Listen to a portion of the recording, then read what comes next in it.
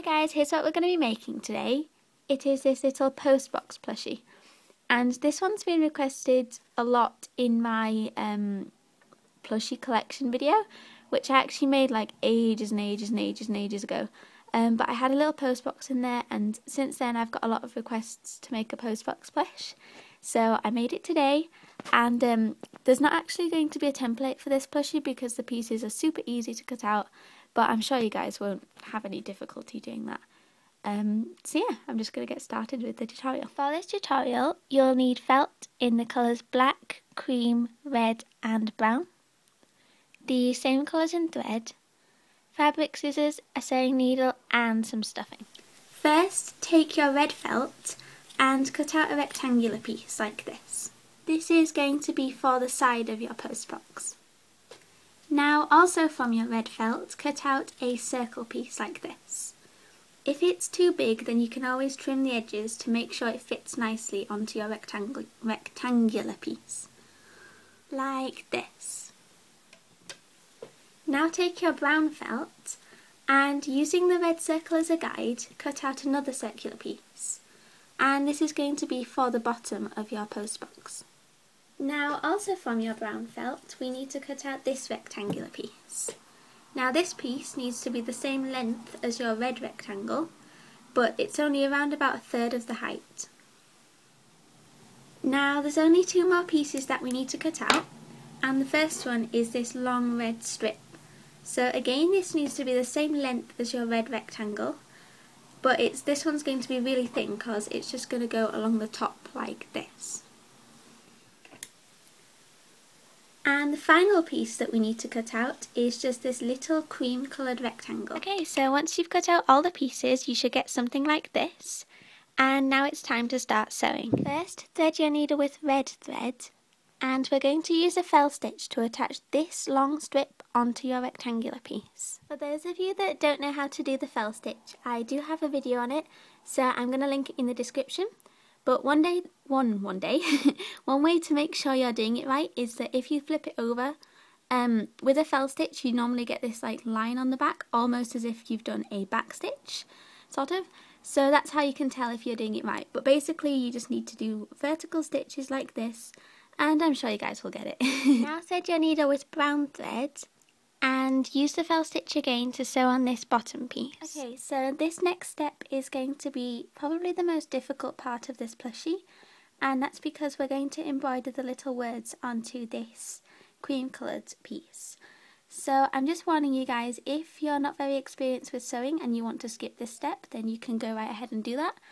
But for those of you that want a little challenge, I'm going to show you how I write on the words.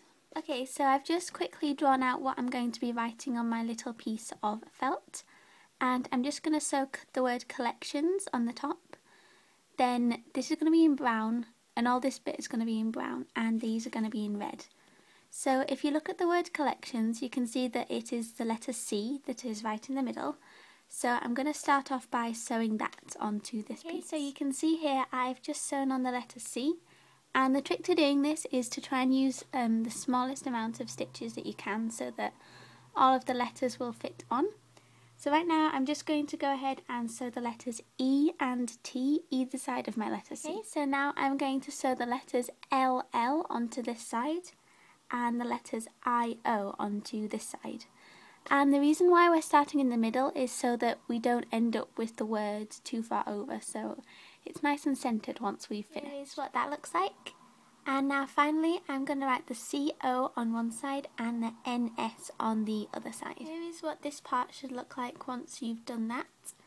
And now what I'm going to do is I'm going to take my piece of paper again and start on writing these dates down one side using basically the same method as I've just been doing. Now I forgot to say that these letters underneath are actually going to be quite a bit smaller than the ones on the top.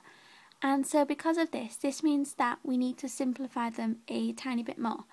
So you can see that on this top row, if we take the letter L for example, I've used 2 stitches to create that one straight line.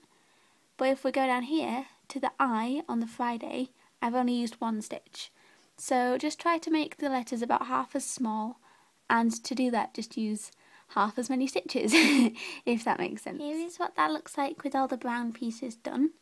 And now what you need to do is thread your needle with red thread, and then we're just going to sew the dates down the other side. And then here is what the whole sign looks like once it's done. So I'm sorry, I know I had to skip through a lot of that, otherwise this video would turn out super duper long. But if you guys like, I can always make another follow-up video that just explains a little bit more about, I guess it's embroidery, but I'm not good at embroidery, just like sewing on letters and stuff. So if you guys want me to do that, then just request it in the comments below. Now thread your needle with white or cream coloured thread, and we're going to use the fell stitch to attach this little square piece onto our body piece. So here is what that should look like. And now the next step is to attach these two sides together.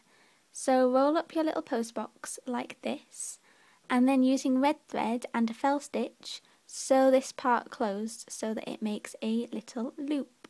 Remember that when you're sewing the bottom section, then you should be using brown thread. Okay, so here is what that should look like so far. And now the next step is to take this red circle that we cut out earlier, place it on top, and then you just need to sew this piece to this piece using a blanket stitch. Here is what that should look like. And now this is actually kind of funny, but I kind of forgot to do the actual letterbox part, so I'm going to do that now. Just all you need to do is cut out this tiny little black rectangular piece, and now I'm going to sew mine on right about there. But you guys, if you watch this video before you make it, just try and remember to sew this piece above this piece once you do it, so that needs to be further down.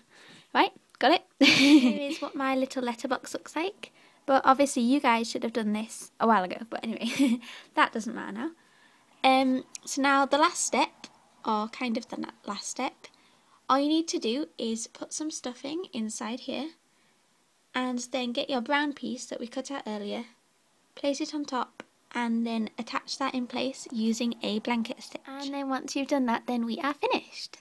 So yeah, I really hope you guys enjoyed this quick and simple tutorial. This plush is actually really simple to make, which is why I made this writing part a little bit more complicated, so you guys won't be bored. But yeah, if you're just a beginner, then you can easily just make this and leave out this little section. And also guys, don't forget, don't put this bit up here, put it just above this piece when you make this piece, because I was a silly girl and forgot to do the letterbox. So yeah, like I said before, thank you so much for watching, and if you have any more tutorial requests, then please leave them in the comments below so I can see. Oh, and leave a video response if you make this plush, because that's fun and I like to see them. And squish, squish, squish. Sorry. Bye guys.